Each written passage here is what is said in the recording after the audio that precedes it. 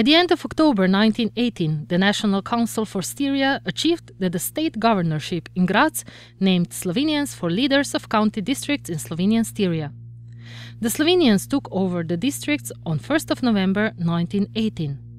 On the same day, Major Rudolf Meister met Maribor City Command and surprised the officers with his firm attitude, deposed city commander, and took over the military power in Maribor and Slovenian Styria.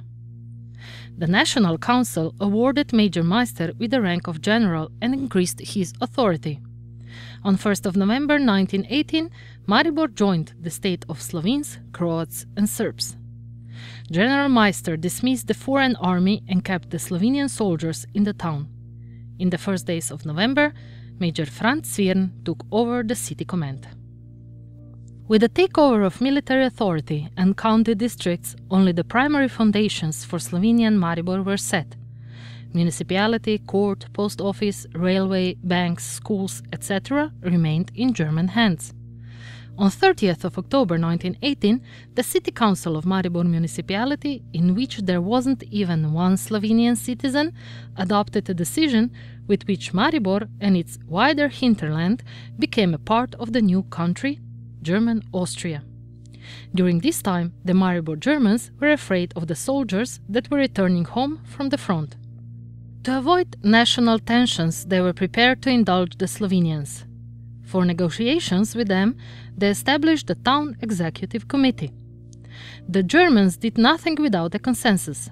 They even gave up the 47th Infantry Regiment that fulfilled Meister's order on 3rd of November and left for German Austria.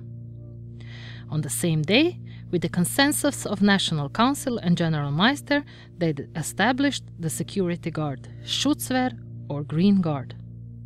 From the military point of view, it was subordinate to General Meister and maintained by the municipality. Due to the lack of Slovenian soldiers, the status of Slovenians in Maribor drastically worsened and the status of Germans improved.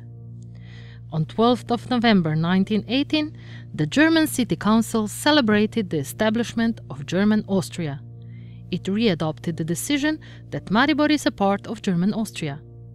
With constant new reinforcement, the Green Guards started to become a threat to the Slovenian army in Maribor.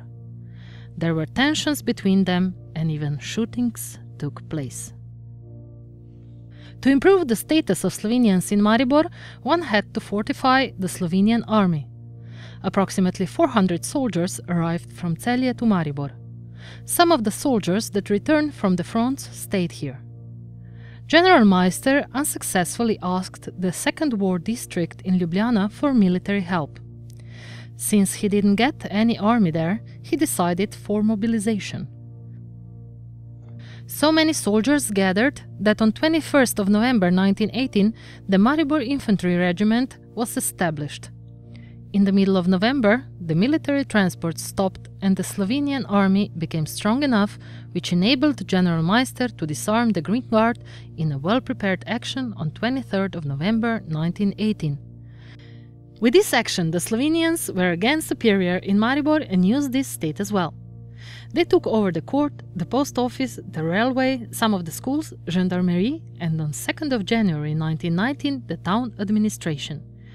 Taking over the German offices led to a grand strike at the court, post offices, the railway, at the railway workshop, and at the boiler room that lasted from 29th of November until 14th of December 1918. The strike was unsuccessful, but it did accelerate the introduction of the Slovenian language as the official language.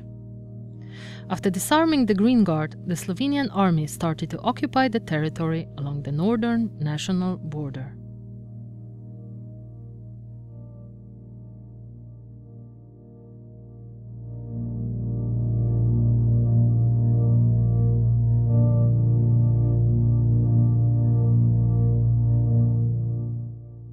The Pohori battalion consisted of soldiers from different troops and detachments. In November 1941, the battalion was reorganized into 3 troops and a female platoon.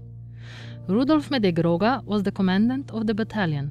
Jože Menich Rajko was the political commissioner. Jože Urisek Trpin was the Communist Party secretary and commissary. Paula Mede Katarina was the female platoon commandant. The battalion also had its own doctor, Dr. Dušan Mravljak, Mrož. Having arrived in the Pohorje Hills, the battalion units were soon fully involved in marches and campaigns. On 8th of October 1942 at night, they burned Senior's Alpine Cottage, Hutter's Villa, Pungart Cottage, Pesek Cottage, and Vitanje cottages, so that the Germans would not occupy and take them for their billets. On 23rd of October at night, they visited Oplotnica. They attacked the armed police force and recruit station, burned the municipality quarters, and held a partisan rally in the village later on. That same night, they blasted and burned the building in the Cezlak quarry and seized large quantities of ammunition. In the beginning of November, they burned Pergar cardboard factory in Mislinja and seized plenty of arms and food in the recruit station. They burned Lenarčić's villa in Josipdol in December and went out for their supplies a couple of times. At the end of December, the battalion settled in a winter camp at Sankarica, at a spot referred to as Trije Žeblji, and its patrols fetched food from different places below the Pohorje Hills. The Germans were gathering detailed information about the Pohorje battalion and chasing them a number of times. On 8th of January 1943, the German occupying forces surrounded the battalion camp at Sankarica. They fought for 2 hours and a half. 69 soldiers of the Pohorje battalion were killed in action. Only one wounded partisan, Franz Kunaver Sulec, was taken hostage and later shot. The Germans took the bodies of 65 soldiers to Graz and buried them in the cemetery there. Later, 4 more bodies were found at the battlefield and buried at the Oplotnica cemetery. Their remains were transferred to the memorial in Ruše after the war. Due to treason, the Germans also succeeded in annihilating the patrol of the Pohorje battalion on 17th of January 1943 in Šentvid nad Valdekom.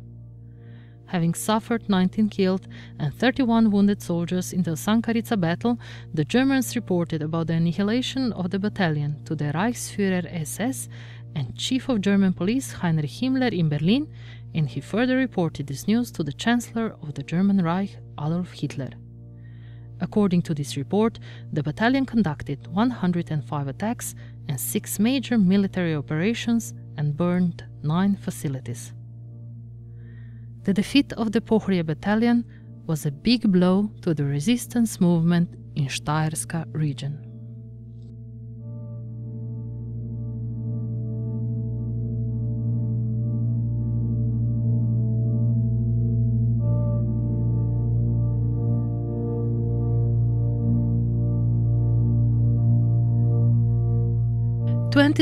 June 1991.